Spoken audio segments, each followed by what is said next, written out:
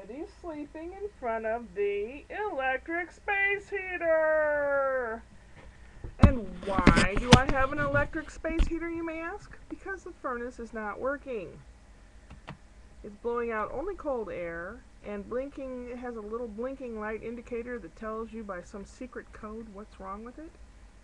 And I can't quite make it out.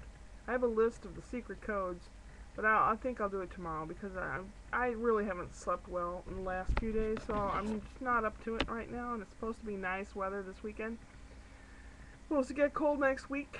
I bought a big piece of plastic to put on the outside of the north-facing patio door to create more of an air barrier to keep it warmer in here in the winter, which it does really help. Bought a little water filter thingy to hook on my kitchen faucet because I drink water all the time, and hopefully it will take away some of the impurities and crud that seem to get into the water. Let's see, I'm looking at a list. Blah blah blah. My mom and my brother and I went to a fish fry at a church tonight. Lovely fish and chips, very good. Yummy, yum yum. Big fat pieces of cod. Yummy. My tongue's been sore. All the pieces of my teeth have been wreaking havoc on my tongue. Poor little swollen, bruised up tongue. That's why I'm talking funny today. No health care. Of course. Greatest country in the world. No health care.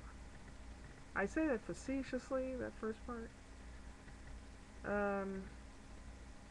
Oh boy. The car's dying. It's like a bad actor in a bad movie, you know. It takes 10 years to die. Although I don't mind it taking a while to die because I need transportation. This is the last couple weeks going on here for me to get it relicensed, and it's not going to happen. So I need a job. I need those jobs to come through. At least one. You betcha.